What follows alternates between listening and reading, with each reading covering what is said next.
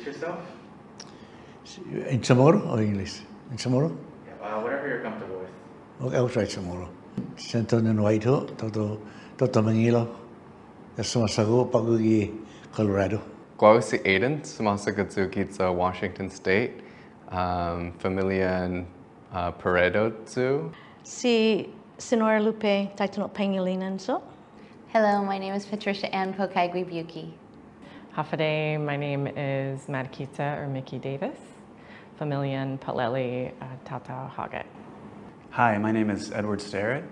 My wife is Mickey Davis, and we're here doing the immersion program together. Guahusi Jesse Lujan Bennett. Hafade, Guahusi Riley Tidingfong, Sumasagadzu Gitsa San Diego, Familian Manok San Dalalai. Guahusi Clarissa Mendiola. My name is Lourdes, last name Calvo. Hafade ina anhu Vini Calvo Prel, Familian Lambonzandele. Buenas, Guahusi Olivia Diaz Anderson. Hafade, Guahusi Alex Lo Tadon y Naanhu Gi Finut CHamoru. Guahusi June Pangilinan, Sumasagadzu Giza El Cerrito, California. My name is Hala Taitano Hamuda. Inaanhu si Lehua Taitano Hamuda. Ane hobino o tunga Finut CHamoru, Gigima, lo ane eskwela ho, tima masanganyo na tisina ho usangan and komentos Finut CHamoru, pues pago o tunga Finut CHamoru lo tigos maliko mangi, lo tigos maliko lo ke no tumaitai e Finut CHamoru. My language journey with Chamorro started during the pandemic. I was raised in the States. I'm like third generation immigrants to the United States, so my grandparents kind of stopped with them for a while. They didn't teach my mom any Chamorro. The culture was pretty limited to like food. My relationship to Chamorro language right now is that I'm still in the kind of early stages of my language journey. My mother and my aunt and my eldest cousin are quite fluent, and but me and my brothers are not. We're children of the diaspora, and though my mom tried to do her best, we would sing novenas, Finut CHamoru, but we just never learned how to speak fluently. I speak no Chamorro right now, just a couple of words from knowing the names of food from, family gatherings. Tunga Finut CHamoru, lo titungo tumaitai, if dan titungo no tumugi Finut CHamoru. My relationship to the Chamorro language at the moment is really a journey. It's a growing journey for me. I grew up in a household where we had Chamorro spoken by my grandma in our intergenerational household. I heard it when we're in trouble. I heard it when we're being celebrated, all sorts of stuff. Yeah, so I haven't had a lot of exposure to Chamorro growing up. The last fluent speakers in my family were my grandmother and my grandfather. I was born here and grew up here and only exposed a little to the language. I grew up at a time when you were not allowed to speak Chamorro in any public places, including school. Right now I would say I'm a beginner, like trying to move as much as I can towards becoming an intermediate speaker. My family has been trying to learn during COVID, but prior to that, we didn't really hear it much in the household, only when I would visit back here on the island and I'd hear some of the elders speaking. My relationship to the Chamorro language is my wife. That's me. So I knew Finut CHamoru as a young child, but when my family moved stateside, my father didn't want us to speak CHamoru. I grew up on Guam, and there really wasn't that much opportunity to learn the language. In elementary, they maybe only taught you like shapes, colors, animals, and then maybe they only offered like one class in middle school and then maybe one in high school, but it wasn't necessarily required. I've been learning the Chamorro language for a few years now from Senyor Miguel Bevacqua on Zoom. And I really want it. Malago zu gifino Chamorro. I really want to know my language as a second language learner. That's why I'm here.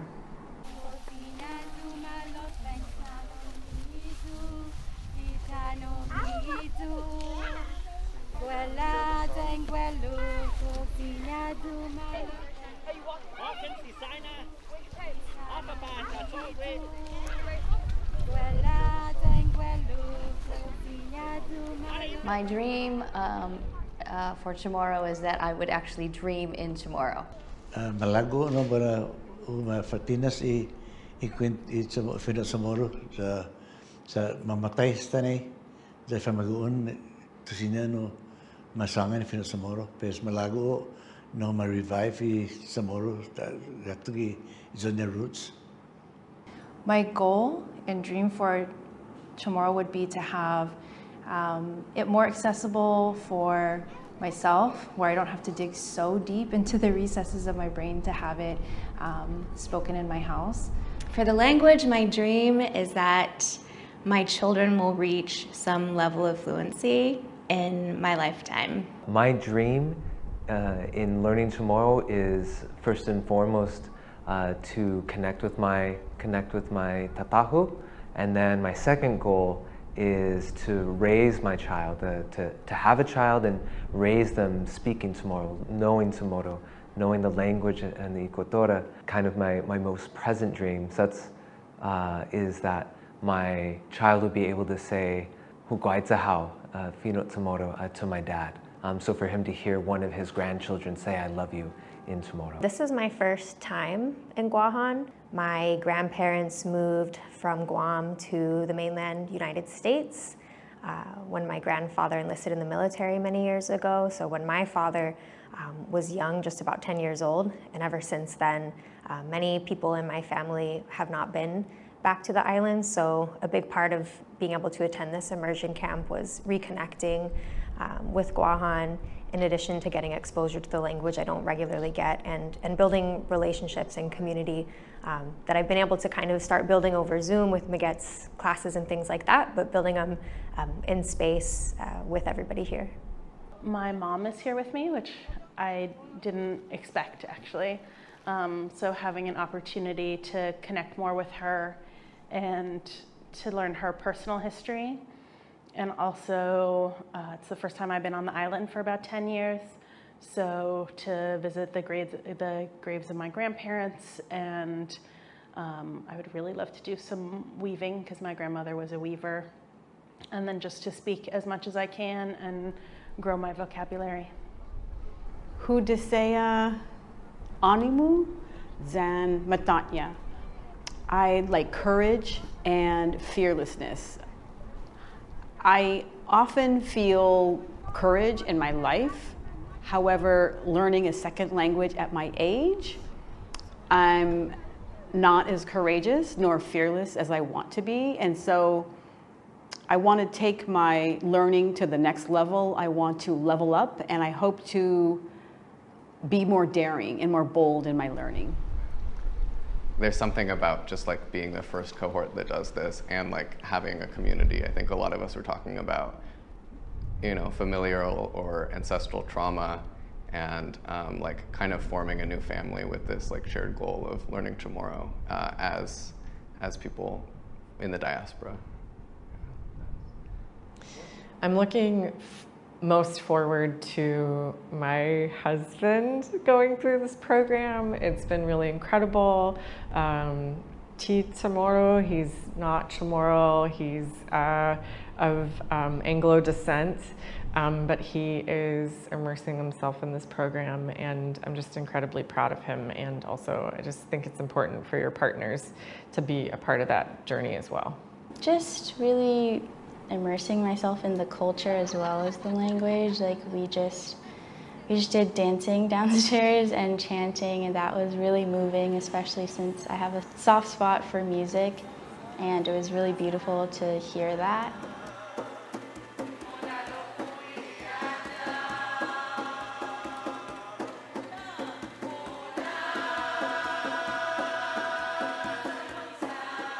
If you don't use it, you lose it, and it's kind of that with Chamorro. And even though it is around me in ways with my family, because I don't live here in the Marianas, I feel like we have to work a little bit harder to make sure that we hear it, that we celebrate it, that we use it.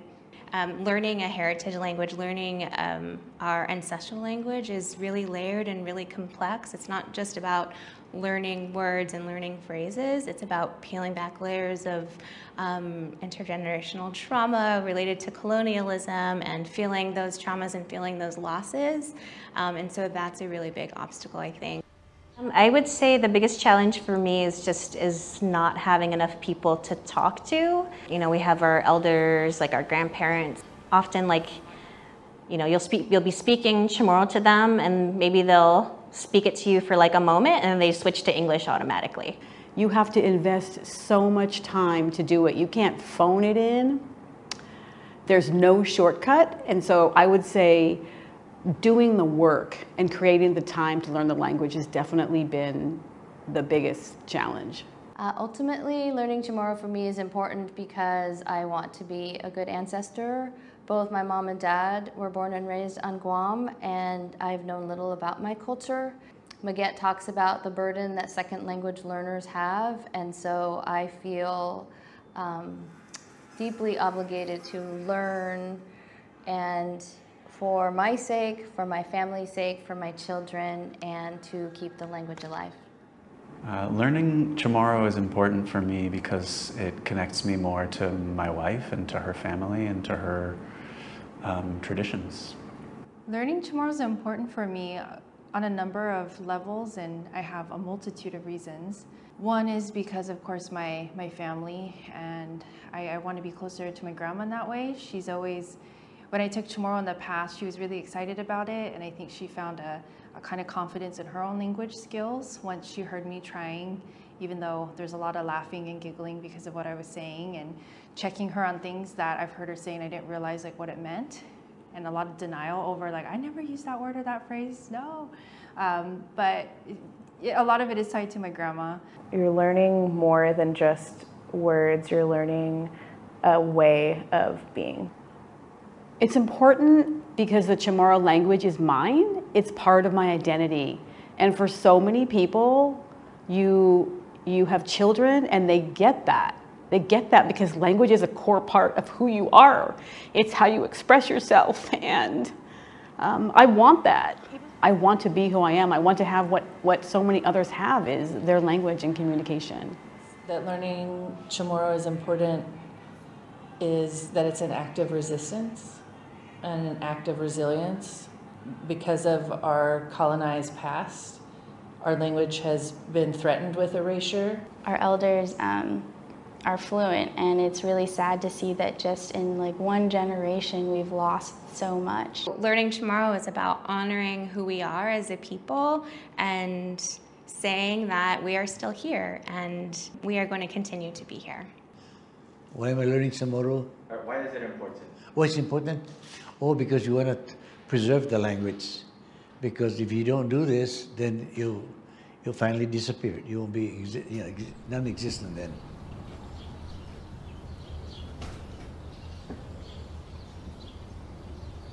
I'd say what inspired me most about the program is the opportunity to learn from our cultural masters, to learn from Frank Rabone and Mama Chai, to the weavers, to everyone who came in.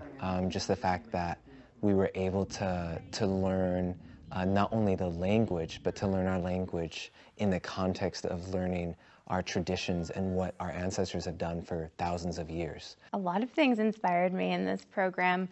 I think, first of all, the opportunity to create community with folks who I've been learning with for a couple of years, just in a virtual setting.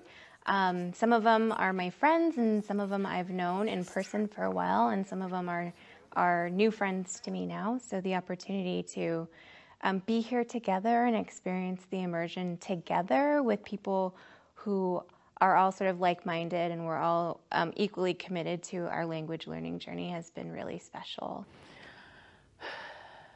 It seems corny to say, but everything. Just being able to take part in all of the experiences have really helped me see a lot of the richness of my culture, and working on my language at the same time has been incredibly powerful. Tihafa loazi, iha gaho manatlalahu zaha impreso ho put esta programa. There's been so much while we've been here that has been inspiring, but maybe two of the most inspiring days that I've had is our trip to Hurao.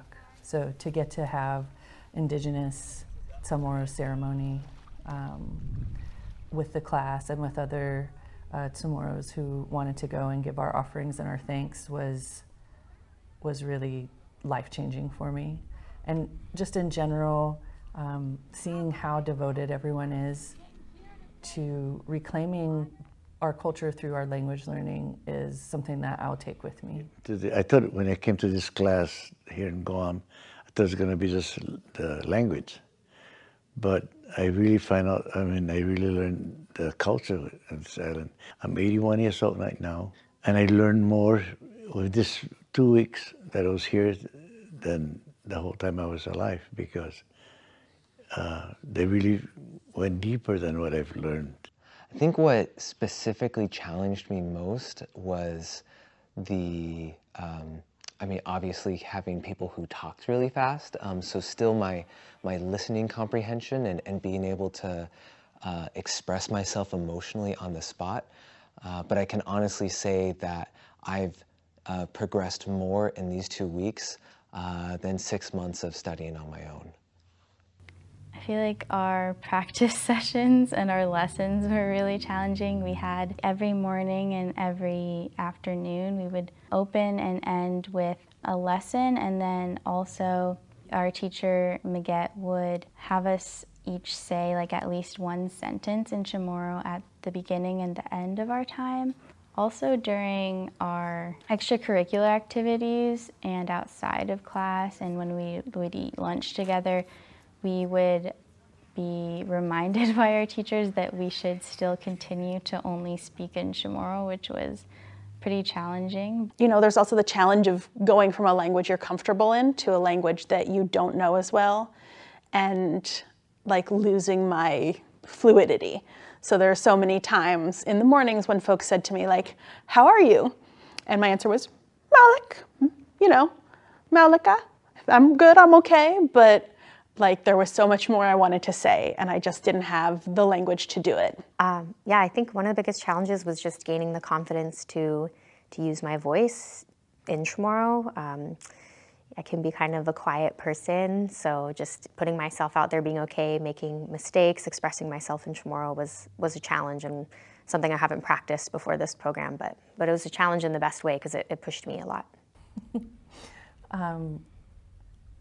Every day has been challenging, just to allow myself to make the mistakes I need to make to learn the language. I think that I've unknowingly been much more proficient reading and writing, and haven't had to speak as much, but having the opportunity to speak every day has almost made me a little panicky before each class, but then once we get into it, it flows much easier. But I think that's the biggest challenge, is just letting yourself make mistakes while you're trying to do it. Just being able to verbalize things very quickly is one of my difficulties that I struggle with. So it's definitely been good practice for me, being in a safe space with all of my friends and peers who are on the similar journey with me. It was difficult. Everything I learned, I was thinking about like sentence structure and grammar and pronouns and conjugation, and then to have to like put it into application was difficult, but that was the best part of it. Like that is the best way to actually practice it. And so it was challenging, but both rewarding at the same time. Sign and mommy. Where I go from here is just to hopefully continue kind of the catalyst that this program provided and this momentum, and just continue to build my language skills. Having had the experience of observing children and talking to children at Chief Hurao Academy, and as a mom myself, I know that my responsibility is very clear now. My role as a Chamorro mother is to ensure that I plant the seed of pride in my children in the same way that Saina Guinife and all of the staff at Chief Hurao Academy are doing for those students there. And my road is going to be more difficult because of the physical distance between my children and Guam, but I'm up for that challenge, and visiting Chief Hurao made that very clear to me. I keep talking to my family mostly, I think, and my wife. I mean, the primary reason for doing this was to support my wife and connect with her in this way. I guess we'll have like Chamorro Thursdays or something at home. In some ways, the answer is I don't know. So I came with my mom, and we've been talking as much as possible completely in Chamorro, even when we're not like in the hours of the program. And so I hope to continue that with her. I think I will continue to be a little bit more aggressive in my understanding and in my pursuit of getting a little bit more advanced in reading and writing in Chamorro. From here, this language journey continues on. This was a great program to help jumpstart my kind of confidence and just jump right back into learning Chamorro. So after this program wraps up, we just go back to where we were before, going onto the Zooms, checking in with folks online, keeping conversations going on WhatsApp, calling each other up and trying to play bingo over Zoom and things like that.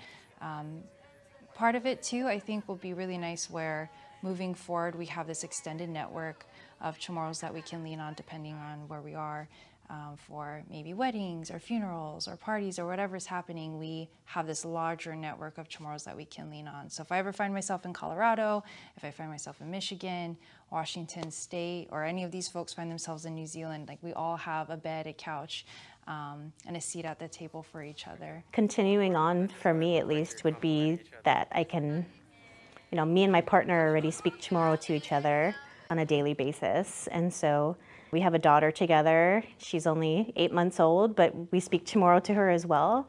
So I think just continuing on that path, as a family, speaking Chamorro and passing that down to our kids. That has always been my goal, is to just pass it down to our children. I'm excited to continue connecting with people on Zoom. I feel like I've made good connections and kind of leveled up in my just kind of conversational abilities. I finally kind of feel like I'm ready to start talking with my family in Chamorro more. It takes courage to talk to your family in their native language. I think it'll be really beautiful once I'm able to do it, but I feel like I'm at that point, and I'm looking forward to picking up the phone and calling my grandpa pretty soon.